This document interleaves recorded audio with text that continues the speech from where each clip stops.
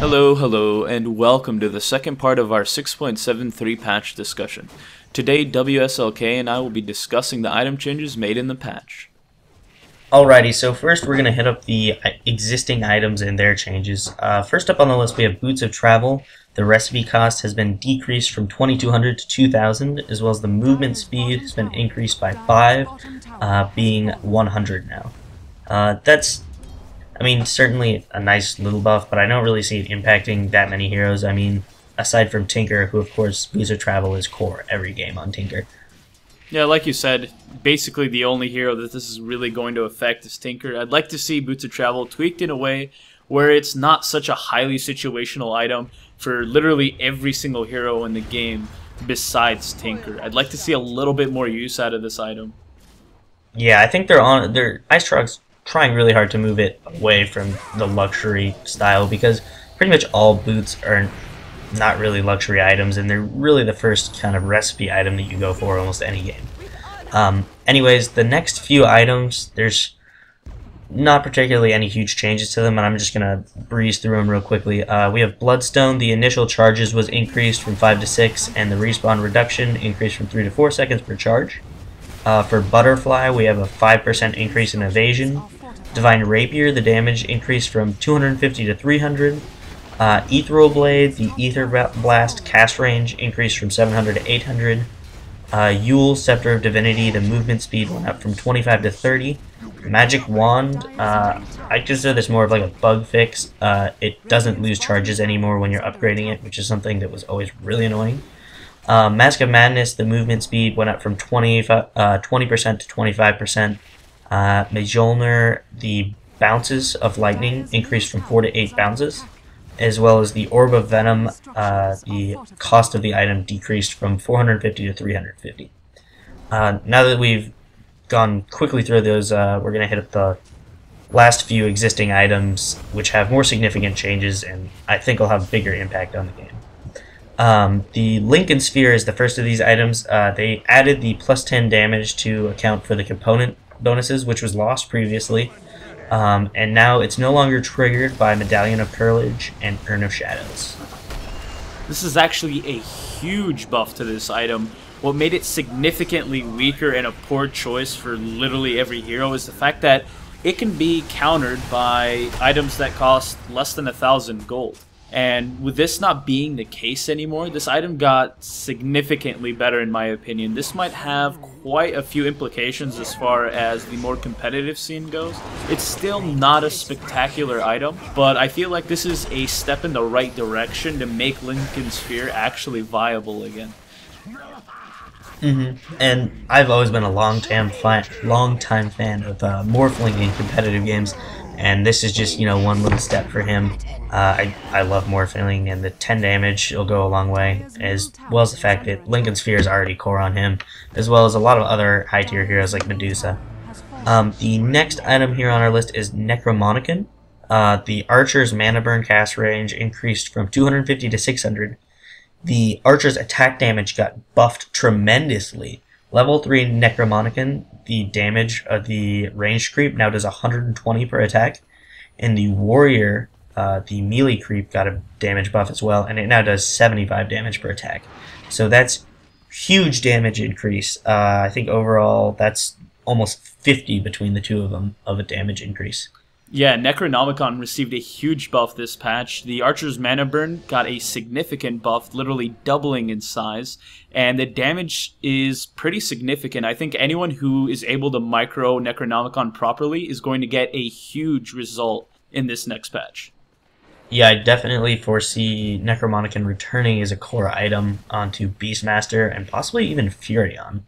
Definitely like to see the Furion pushing multiple lanes. Necromonicon's going to be serious pushing asset now with that increased damage. It's just going to mow down towers. It already did before, and now they're just making it even stronger. And next up we have what I believe is the biggest item change other than the new items, which of course have been added. They reworked the recipe for Orchid Malevolence. The old Orchid, of course, it was composed of 3 Oblivion Staffs. Now it's only 2 Oblivion Staffs and a recipe. And the recipe is only 775 gold. So the new Orchid costs just under 1,000 gold less. It's 900 gold less, actually. And it provides essentially the same stats. It gives 25 intelligence, 30 attack speed, and 30 damage, compared to the old one, which gave 20 intelligence, 30 attack speed, and 45 damage. So really, is an int here, you're only losing 10 damage for basically 1,000 gold. I see this being like a huge buff to anyone who's getting Orchid.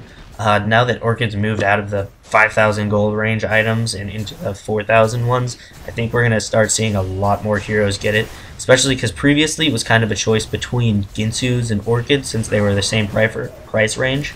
Now that Orchid's a lot cheaper, I think that a lot of people are going to be snatching that up instead of Ginsu much earlier in the game.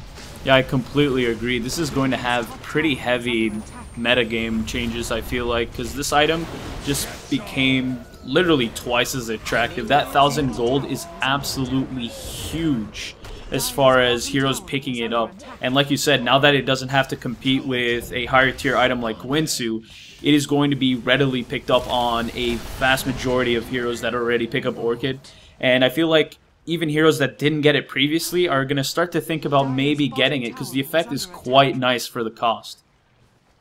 Yeah, definitely buff to Storm Spirit, probably Furion, Broodmother as well. They're going to have this item much sooner, and especially Storm Spirit's going to be able to snipe heroes much quicker in the game than previously. Moving on here, it looks like there's a few more minor changes. Smoke of Deceit had a Dispel AoE increase, Refresher Orb got +6 intelligence, Stygian Desolator, the recipe was decreased by 300 gold, so that's a nice little buff to Desolator. And then Vanguard got a little bit of a nerf, it lost 25 hit points. And then the final existing item change was to Veil of Discord, which now effectively costs 450 gold less, because it doesn't require 2 Robes of the Magi, just 1 now. An item that previously was never ever seen in Dota. I don't think I've ever seen anyone get a Veil of Discord. So maybe we'll see this someday, but I don't know. I don't know, I feel like that the biggest drawback to that item was the huge price tag on the recipe. I feel that rather than cutting the Robe of the Magi, I think he should have removed it from somewhere else in the recipe as far as the cost goes. So I think if he wanted it to be more prevalent, he definitely needed to snipe it out of the recipe cost and not from the smaller 450 gold item. And I mean, additionally, the item gives like pretty much no survivability. It gives, you know, the 5 armor from the Helm of Iron Will that's in the recipe, but I mean, like, honestly, you're getting it on an int hero. It's meant to be like an early game pickup, and it offers no survivability, and there's so many other items that are just like way better from any int hero, you know, like mech, force staff, pipe. I mean, there's a ton of stuff. Medallion of Courage. Okay. Anyways, I digress. We're going to move on to the new items here. The first item here is called the Rod of Atos. This item requires 2 Staffs of Wizardry, a Vitality booster, and it costs 3,100 gold. It gives 25 intelligence, 250 health, and it has an active ability called Cripple, which slows the target's movement speed for 50% for 4 seconds. This is probably going to be the best item in the game for any int hero. Like, it has every single thing that an int hero would want.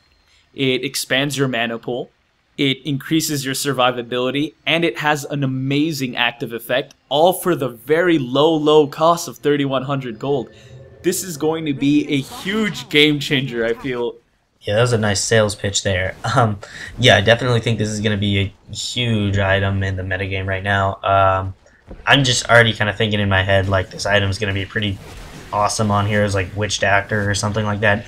Cripple's going to be awesome. He's going to be able to solo kill, like, I mean, not that solo killing is really that prevalent in competitive games, but certainly in more public scenes, this game's going to be awesome, especially, I mean, even in competitive games, it's going to be awesome item. The health, intelligence, damage, I just don't see anything wrong with the item. Okay, so moving on to the next item, which I think is an almost equally as awesome item, geared towards strength heroes now. It's called Heaven's Halberd. The recipe requires Assange, Talisman of Evasion, And there's no recipe, it just auto combines on purchase. It costs 3,950 gold, and it gives 20 strength, 25 damage, and 25% evasion. Additionally, it has Lesser Main, which is the passive ability. It's not an orb effect anymore, mind you. And it has an active ability called Disarm, which removes a target's ability to attack for 4 seconds if it's range, and for 3 seconds if it's melee. You know, this is just as big of an item as the Rad of Atos, but for strength heroes. I think that it basically ticks all the check marks for any item in the game. It gives you survivability, it gives you a massive amount of damage. It also gives you evasion, which is a significant amount of effective health if you were to do the math behind it. So it is a great item all around, as well as it's going to be a really useful ability to kind of stop carries who don't have a BKB yet, or some way to stop this effect from being applied to them. This can really change the tide of a team battle if used at a proper moment. I think this item is a great change to the game. I really enjoy that they're trying to kind of diversify the item builds that you can go. I like that they added a new strength item. I previously felt like choices are really limited as a strength hero, like, you know, Axe and Dragon Knight and stuff. Basically, you just go like hardcore survivability, like, you know, maybe get like a Vanguard, and then your options are really like Heart, Armlet, BKB. Those are your choices, and you're probably going to end up getting all of them, and then maybe like an Assault Cuirass or something like that. So this is a really cool item. It's also nice that Sange, it was only in one recipe before, you know, Sange and Yasha. It's awesome that they use Sange in something else like they already did for Yasha. So I feel like this is kind of a strength version of the Manta style, giving a really cool active ability. I think it's an awesome anti-carry. I think it'll be great on heroes like Axe, actually. We'll just kind of have to see how this item plays out, but I expect great things from it. The next new item on our list here is called the Ring of Aquila. This recipe requires a Wraith Band and a Ring of Basilius. It gives 9 damage, plus 3 all stats, plus 3 agility, plus 1 armor, plus 2 armor aura, and plus 0.65 mana regeneration aura. And you might think that I just said a ton of stuff, and this item is overpowered.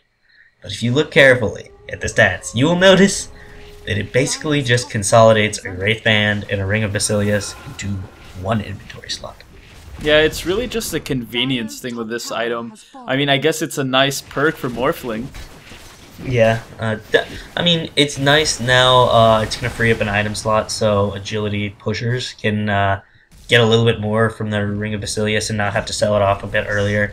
Like heroes like Potom, Weaver, heroes that are basically soloing a long lane in more competitive games, they're going to have the ability to get an early Ring of Basilius, so if they're let alone, they can push towers, as well as they can get a little bit more out of it as previously just having to give up an entire item slot for the ring. Now they can get a little bit of stats out of it as well for just, you know, a mere 485 more gold. Moving on to the next item here, which has everyone up in arms. It has a huge price tag on it. Most expensive item in the game, other than Dagon 5. It is the Abyssal Blade. The recipe requires a Sacred Relic and a Cranium Basher, and the total cost on that is 6,750 gold, and it provides 100 damage and 10 strength, as well as the passive ability Bash, 25% chance to bash for 1.4 seconds, as well as Overwhelm, which is an active ability which disables a target for 2 seconds and can also be cast on magic immune units. I really think that this is a 6,800 gold waste. There is nothing really good about this item. You basically get the combined effect. You get 4 strength, and that's about it, and the Overwhelm effect. Other than that, you're really getting nothing. Cranium Basher is probably the biggest waste of gold in the game already, and the fact that it just costs 6,800 gold just makes it just really bad. Even though Overwhelm is quite a nice active effect, it's still horrible. I could see people having some fun with this in more public games, but I think the item's really, really restricted by its really big price tag, as well as the fact that the components are really expensive as well. I mean, Sacred Relic's almost 4k gold, and you have to save all of that gold, and you're not buying another item for 4 quick gold, which is just as good. I mean, hell, you could have a Basher and a BKB instead of finishing your Abyssal Blade. I really think the only time that this ever would appear in like a competitive game is if the game is lasting, 60 minutes, and everyone has a BKB, everyone's got a ton of gold, everyone has buyback gold, and someone buys it so they can counter a BKB on the opponent's team. But other than that, I see its use as being really limited. We're just going to have to wait how this pans out. I actually think they might change it to be a Demon Edge instead of a Sacred Relic. That's my idea for a fix there. I mean, but who am I? I'm just some guy. Anyways, moving on to our last new item here, Tranquil Boots. A new boot selection, finally. The requirements for this are Boots of Speed, a Ring of Protection, and a Ring of Regeneration. There is no recipe. It costs 1,025 gold, and it gives 80 movement speed, 3 HP regeneration, and 3 armor, as well as an ability called Rejuvenate, which is an active ability which can restore 150 hit points over 10 seconds. It's non-combat, and it can only be used on yourself. The drawback of this item is that if you take 3 or more instances of damage in the past 10 seconds, the item temporarily breaks and becomes basic boots until you haven't taken 3 instances of damage in the last 10 seconds. So it's kind of confusing how that's worded, but essentially you lose the 3 HP regen, the 3 armor, the active ability, as well as 25 movement speed when you're taking damage. So this is meant to be more of a non-combat item, It gives more movement speed, if you've noticed, than any other boot in the game, other than Boots of Travel or Phase Boots when you're using Phase. I imagine it's meant to be a supportive or a roaming boot, which allows you to move between lanes much more quickly, and you're not really going to be getting that much use out of it when you're fighting anyway, so I really don't think the drawback is that big. Yeah, like you said, this is going to be restricted to roamers or supportive type heroes. I don't think it's really going to see that much use. I honestly don't think it's really that good of an item. It is on the cheaper end, so it does have that going for it, but I don't think it's strong enough to push support heroes to pick it up, especially since the boot breaks down to normal boots if they take too many instances of damage, making them a free kill. I mean, I think the restrictive thing on it is that, the bonuses that it gives for the extra 500 gold on top of the boots are kind of meager, especially for a support hero. I think that they might get a little bit more out of like a bracer or something else that they can turn into something like a Django later in the game. But that's just me personally. I think this item will be used plenty. I know there's going to be a lot of experimenting done with it. We might see it become the new standard for support boots. We're just going to have to wait and see how things unfold. Anyways, this wraps up the item discussion for the 0.73 patch changes. I hope you enjoyed this. Once again, this was WSLK and Zegas. Don't forget to rate, comment, and subscribe, and stay tuned for our final part of the 0.73 patch updates, where we will be discussing the new heroes that were added to Dota, and eventually they will be added to Dota 2.